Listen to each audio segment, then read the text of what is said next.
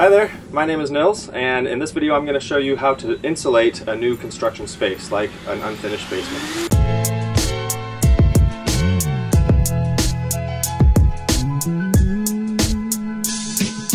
In this video we're going to be using the traditional fiberglass insulation, and we've got a couple of different kinds that we're going to look at here. So first let's talk for just a moment about that.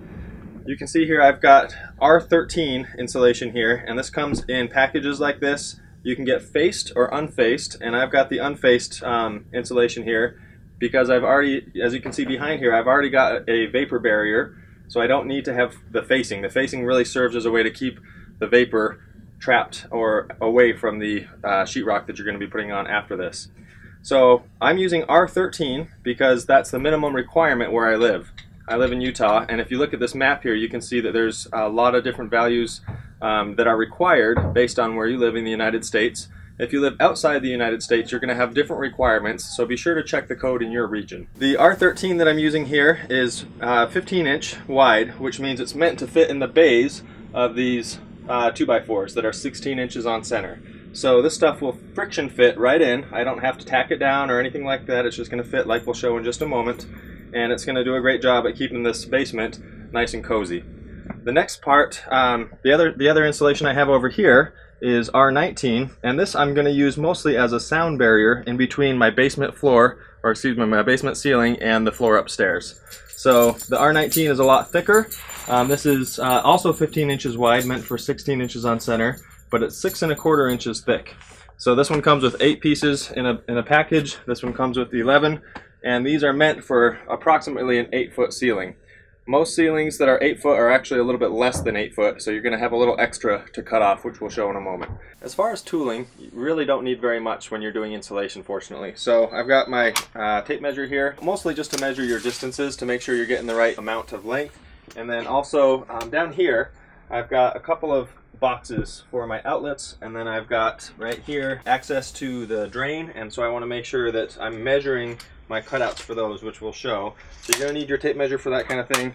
And then the most important tool you're going to use here is a utility knife. So this is what's going to do most of the work. It doesn't have to be a super sharp blade. We're going to use the concrete foundation here as our cutting surface. So the blade's going to get doled out anyway, but it doesn't have to be super sharp to cut through this, which is nice. As far as safety equipment, that's probably the most important thing. You want to make sure the most important thing you have is a respirator. This one's actually probably about as thin as you want to go. You can wear heavier ones, but you just want to make sure you're not breathing any of the fiberglass remnants into your lungs. Make sure you're wearing safety glasses, and then make sure all of your skin is covered up. Gloves, long sleeve shirt, pants, boots, and everything else to keep all your skin nice and covered up. One quick tip, if you've got gloves that have a Velcro or strap of some sort, you can tuck your long sleeve shirts into them so that when you're reaching up overhead, hopefully your sleeves will stay tucked in, pull it tight, and that way as you reach out, it's not gonna come out. So with that, we've got our safety equipment in place, we've got our tools. Let's go ahead and start insulating. So this first bay that we're gonna install the insulation in, we've got an outlet box right here. So a little cheat that I like to use to make things easier is to cut a little piece of insulation or tape or a stick or anything you want, the same measurement right here that you're gonna want to have underneath. And if you've put all your electrical boxes in at the same height, then they should be consistent all the way across, so you can reuse this one piece. So we've got that ready. So I'm going to cut open my bag. When you cut it open, make sure you got the sides that you're cutting it on, instead of cutting right across the face of one of them. And this will kind of just explode open.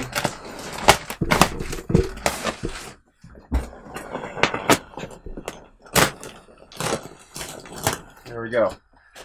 So there's our bag of insulation. I'm going to move this mostly out of the way.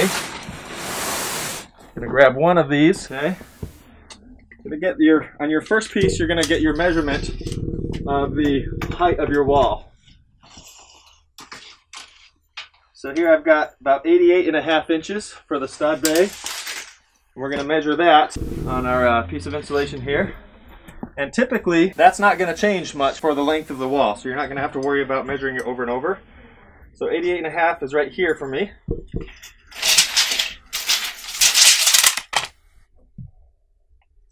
So I'll just cut across using the basement floor as my cutting board. Oops.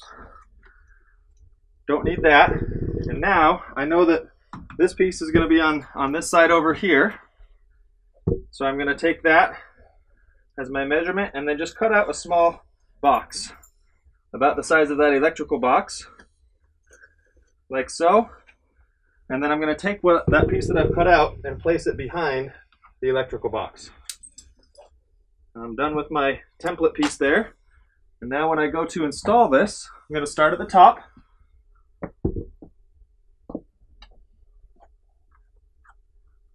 And the idea is to have the front of your insulation at the same depth as the face of your 2x4s. You shouldn't have to shove it in. It shouldn't be creased in the middle.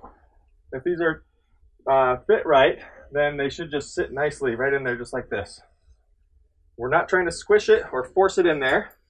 And then you can see my box fits right, or my insulation fits right around the box. And then you should have a nice fitting. Let's give it a little tug to make sure it's all the way in place. And at the bottom here, it should go right up against your baseboard. So that's a basic installation. We're going to follow that same procedure, but I'm going to come back and show you in just a second what to do with wires or other things that are in your way. Now when you come across a wire, a pipe, or anything that's sticking out into the stud, like this one's it's maybe set back a little bit more than halfway, but it's enough that we're not going to want to squish the fiberglass if you can avoid it. So in this case, what we want to do is cut around the obstruction. So I'm going to take my blade, bend it up, and I'm going to put the bend right about where the wire is, like that. And then being careful not to touch the cord, the electrical wire, I'm just going to score about halfway through. You can see it kind of opens up. And then I'm going to take that and just push that behind the wire like so.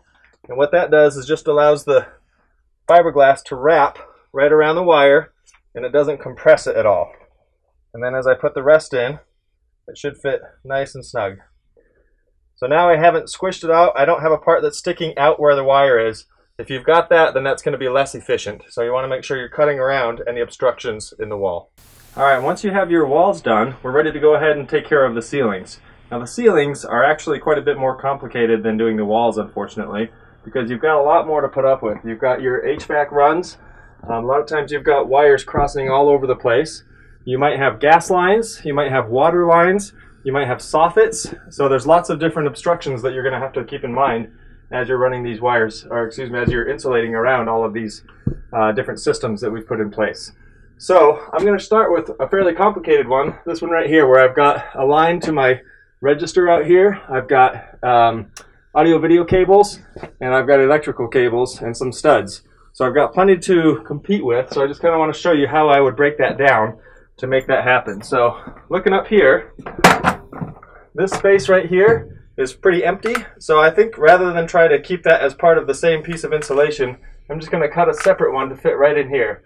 There's a little space right here next to my register. I'm going to fit my insulation right around that. I'll kind of measure it and get a good fit right there. Then for the rest of it, I'm going to do the whole rest of it as one piece. And I'll show you the technique I use to do that. So now we're going to be working with our R19 ceiling insulation. So the method I like to use is I'm going to place my bat right underneath where it's going to be installed. There's a couple of options. If you're thinking it's really, you need to be pretty precise, you can measure it all. But I find it a lot quicker is just to look at where your ceiling placement is and then transfer that down onto the insulation that you're working on. So I'm going to start by cutting my piece right here, which will leave me with the end piece that I need. So I'm going to cut that off. Now remember, my paper is down. My craft batting paper is down. So I'm going to make my cut here. And if you press hard, you can cut through the paper like that. If you press a little softer, you'll cut to the paper without cutting the paper. And in most of what we're going to do, that's going to be very helpful. So I'll kind of get this out of the way and then make sure this is lined up with my 2x4 right there. And so with that there, now I'm just going to go through and basically transfer all my cuts. The first thing I have to deal with is my line here for HVAC. And so I don't want to just cut a line. I want to actually remove quite a bit so that the insulation wraps up around the line. So this is pretty well centered all the way down, which makes things pretty easy. So I'll just kind of start in the middle here. And here I'm just going to cut, and I'm not pushing all the way down. I'm trying not to cut through the paper. Now all I need to do is remove a portion of this. I don't need to remove all of it because I want some insulation still because the line doesn't come all the way down to where the sheetrock is going to be. And I figure that's about as deep as we're going to want to go for that. And I'll do the same thing all the way down through the rest of it. I'm going to make sure things are lined up again. It looks like I shifted a little bit. I can get right under it, look at my line, and that transfers to right about here. And this one's running at a diagonal to about here. So I'm just going to cut that. And again, not cutting through the paper, just cutting the insulation open like that so that I can stick the wires right in there. And then that's it. I'll have to do some more as I get a little bit further down, but that's it for this one. Now I'm ready to go ahead and put it in place. Alright, now that I'm up here, I've got my channel, and I'm going to go ahead and place that. Now the paper batting here, when I was talking about, we have a lip all the way down. And I like to do these inset as opposed to on the face, which just means that I'm going to place the paper batting up against the lip of the joist here, or the I-beams. So I'm going to position my insulation around the HVAC line. You can see it's fitting in there pretty nicely. I'm going to push that back just a little bit. I can't go too much because I have my measurements. And then I just kind of hold it in place and work my way down. So we'll keep that one up there. And then if it's a little loose, have your staple gun handy. If I can get it free.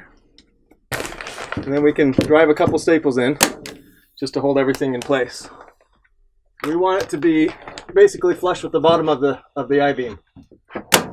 Now I've got my wire up here, and so I'm making sure that the split's going to go right around that wire. Okay, and then I'm just going to work my way on down the line, working around the obstructions that I had, making sure everything fits in place. I've got my wires there, wires here. So now I'm just going to go through and run my staples. So we're going to repeat that process and go all the way through all of the ceiling. We're going to work around the obstructions, and the main goal here is not to compress your insulation so it doesn't lose that efficiency that it has by being fully expanded. Alright, so with a little work we were able to finish putting in all of the insulation and ceiling, and in this room in particular all of the walls are done and everything else, and it's looking really good. So the acoustics in here are already quite a bit different, and you can hear that the sound isn't bouncing off any hard surfaces or anything. Everything's nice and insulated, and we've insulated soffits in the whole 9 yards. So everything in here is looking good. We're going to go ahead and call it a day. And thanks for watching. If you do have any questions, feel free to leave comments. I'm usually pretty responsive and trying to get back to you if I can help in any way. And if you haven't already, take a look at some of the other videos on the channel. I've got lots of videos on basement finishing tips, things around the house like electrical tips, and just making your house a little bit better. That's what this channel is all about. Thanks for watching. Please subscribe, and we'll see you next time.